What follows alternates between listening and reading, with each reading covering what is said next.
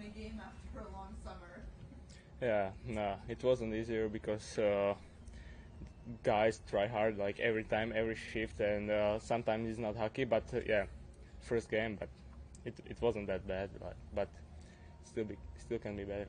What does it mean to you that in your second camp that they put an A and a letter on your jersey?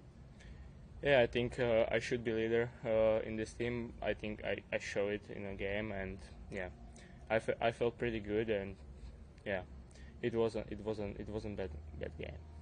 What were the most important lessons for you playing in the AHL last year with Utica? I think like physics, the physical game is more harder than I think than NHL or than other leagues in Europe or everywhere. Did you find yourself improving as the season wore on, and in what ways? I think yeah, I improved my defensive game, penalty kills, and because like I didn't play penalty kills before, but last year I played more than power plays, and yeah, I think I find my way now. Was that some of the things that Coach Dineen was going over with you in video work? Was PK and your defensive zone play, that type of thing? Yeah, we did a lot of videos and this stuff. Sometimes they didn't put me on the power play because they wanted me focusing on defensive zone and penalty kills and this stuff. We see a lot of European kids now making the jump quite early to North America instead of staying in Europe. Why do you think that is? Yeah, because like it's completely different sport if you play in a small rink, and yeah, I think it's sometimes it's different sport. Is it much more valuable for everybody, or I guess it depends on the player, or how do you see it? Yeah, the game is faster and more chances, more points, and that's it. The people wanted to see like some chance and some goals, and yeah, here is better than in Europe, I think. Did you stay in the United States in the summer, or did you go back to No, I went back home. Off the ice, how did you like living in the United States? How did you feel about that part of the world? It wasn't easier, but yeah, it's better. I feel more comfortable. My language is better, and yeah, I feel better. Yeah, I was going to say your English is a lot better. Yeah.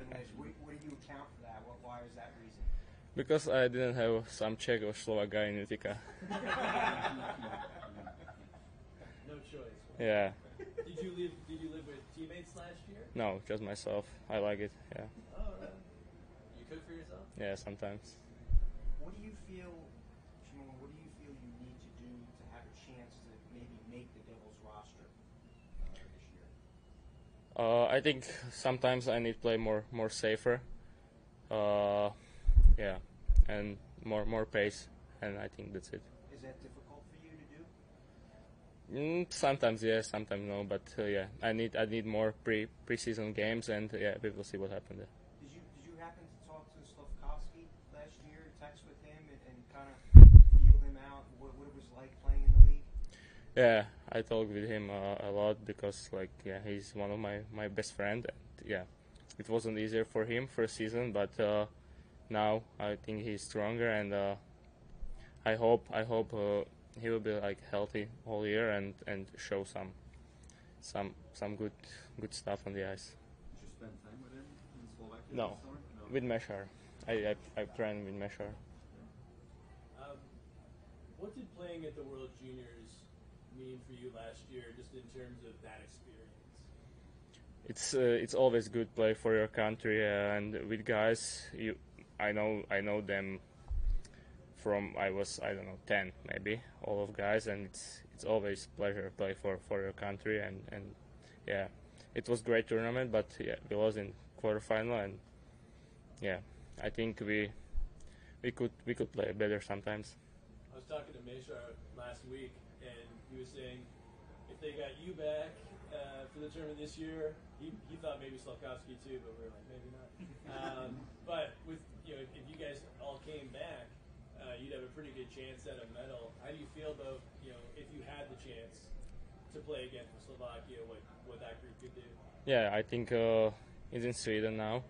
It's more closer to our country, I think a lot of fans will come, and yeah, it will be good because like we are such a good group, a lot of good players.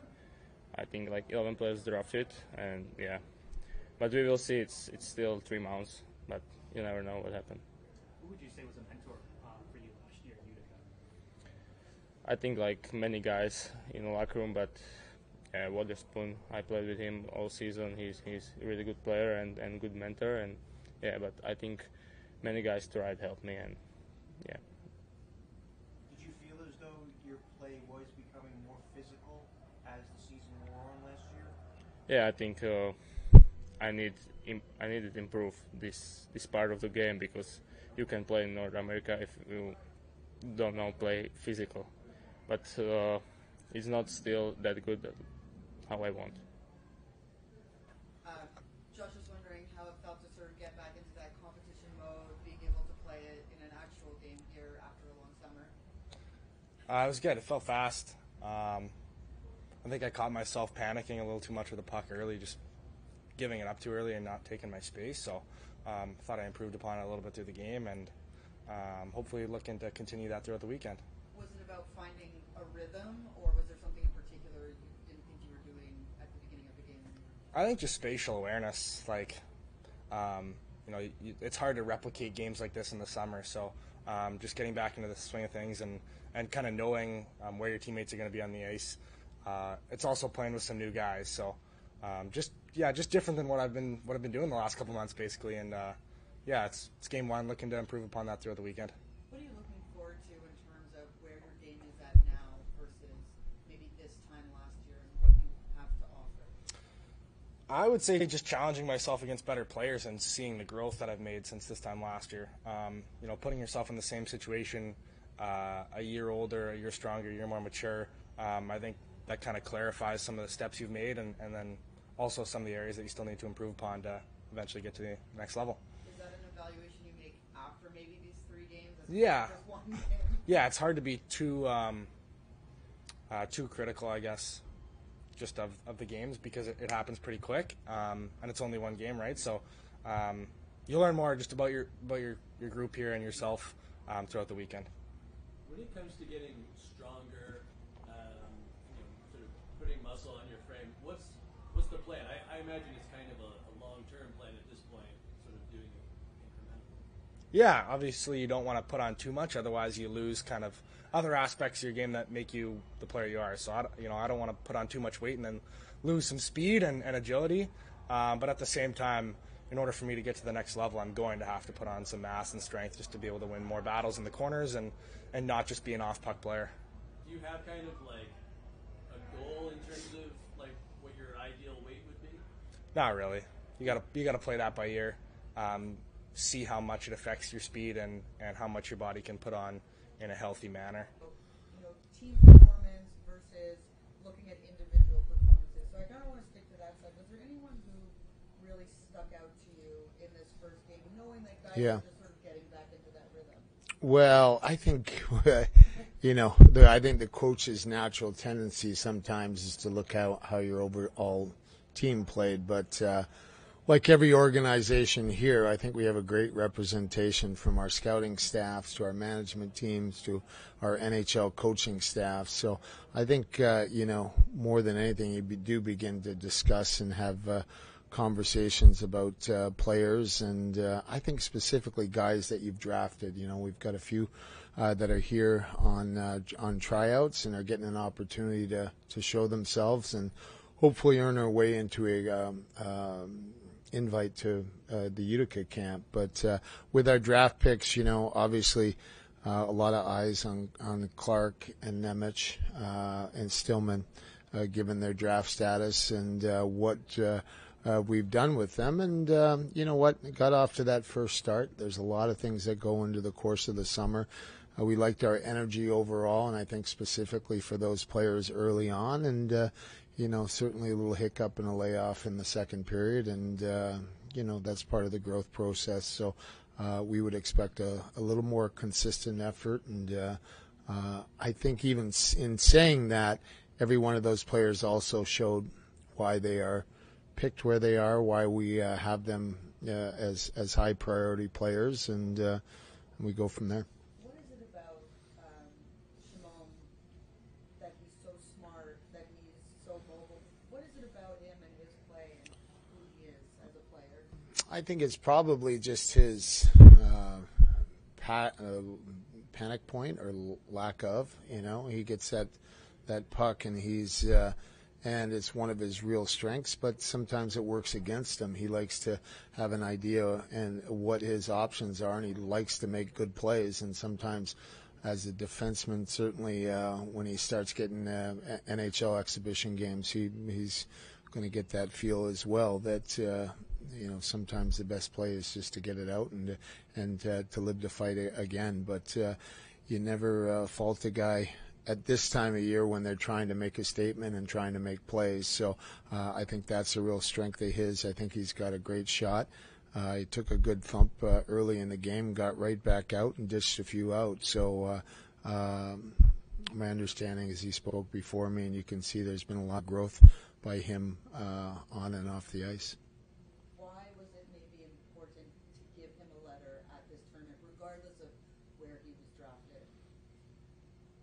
I just think by his performance and his maturity last year, he's a kid that came from overseas, got his own apartment, went out and bought a car. I mean, hey, I've got 18-year-olds that don't, could beat up on them a little bit, and we always do, and that's what I always say. That's what I really enjoy is just working with these young players, and just the growth we saw and the maturity that he showed at such a young age. We felt like putting a letter on him. It was an appropriate choice. When we were speaking to him, he talked about he still wants to keep working on the physical side of the game because it is more pronounced in North America. How do you work with a player on that? Is it a matter of just putting him in positions? And I mean, in the AHL, obviously, he's going to get hit. How do you work with him? Well, I mean, for one thing, you guys have this lectern up here, so you didn't see the size of his bum and his legs. I mean, it's just, he looks like a hockey guy, right? I mean, you just look at his body, and I think there's that part to it. And I think,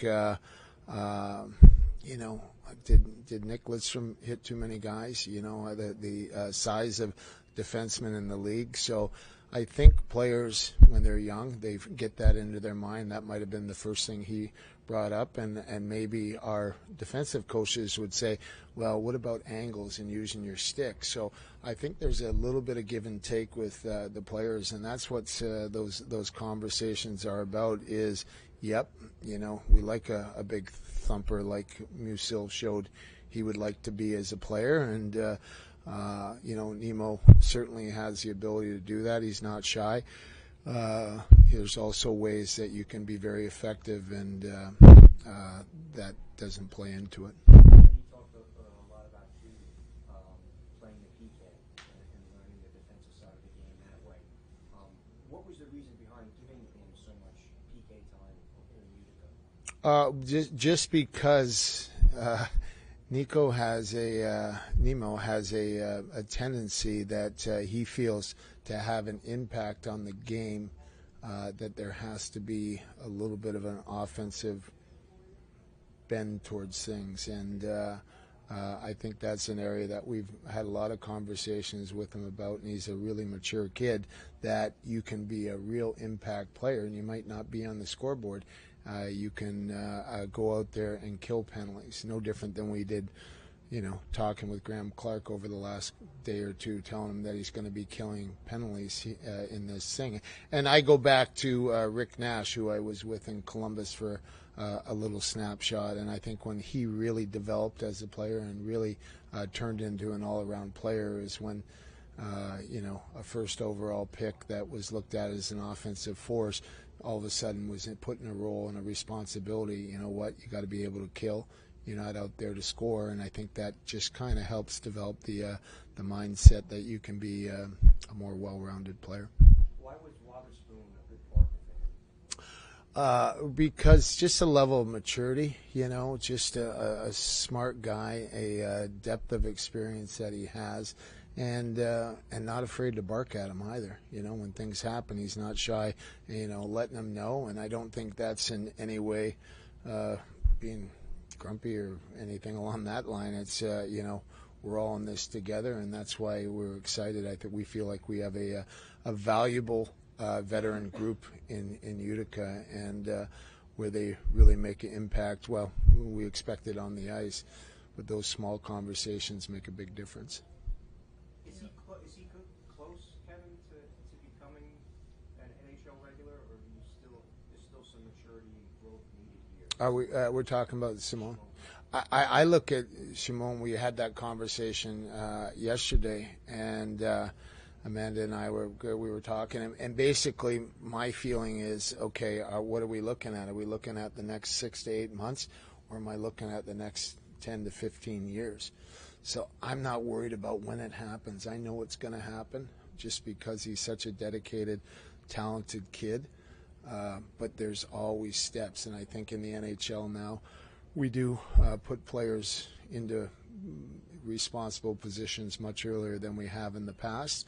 But these kind of learning curves and this growth is always important. So it's an exciting time for him, and certainly for us organizationally, we know we have a special player.